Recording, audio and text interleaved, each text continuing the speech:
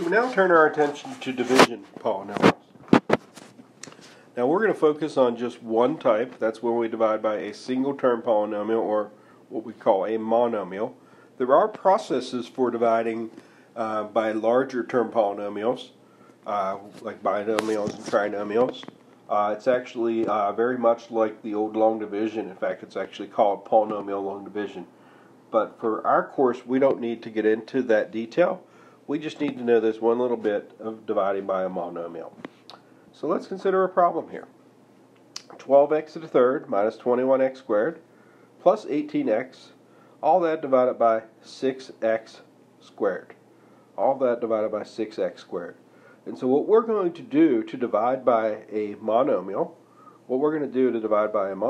is we're actually going to distribute that denominator, because that's something we actually can do with a fraction, is take the single thing in the bottom and divide that into each thing in the top. And so that's what we're going to do. So 12x to the third divided by 6x squared minus 21x squared divided by 6x squared plus 18x divided by 6x squared. And then we're just going to go through, and now we take our division that we've done before with exponents, and we're going to apply that now to each part of this problem. So first we have 12x to the third over 6x squared. So remember, the numbers we can reduce. 6 and 12, we can divide a 6 out of both. And then when it comes to the variables, x cubed over x squared, we can use our rules for exponents, in which case we subtract our exponents, 3 minus 2. So we'll get 2x to the first, or just 2x. We then move to the second fraction there, 21x squared over 6x squared. 21 and a 6, we can again reduce that, being the numbers. So we can take a 3 out of both, we get a 7 and a 2. Now, with the x squared over x squared, you can think of that a couple of different ways. Same thing in the top and bottom, it just cancels out, so it's gone. Or you can use your properties of exponents and subtract. 2 minus 2 would be 0, and remember, x to the 0 would be 1. So in either case, we just get minus 7/2. The variable term is gone.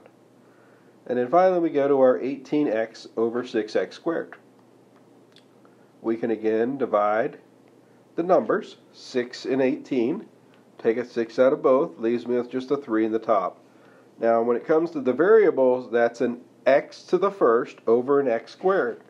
So we subtract the exponents, 1 minus 2, and so we get 3x to the minus 1. Now we need to go a little bit further here to clean this up.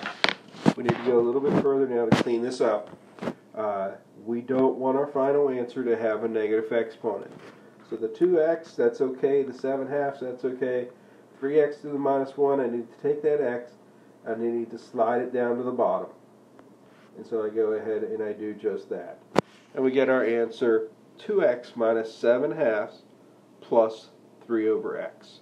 So that's the idea of how we do division with a monomial.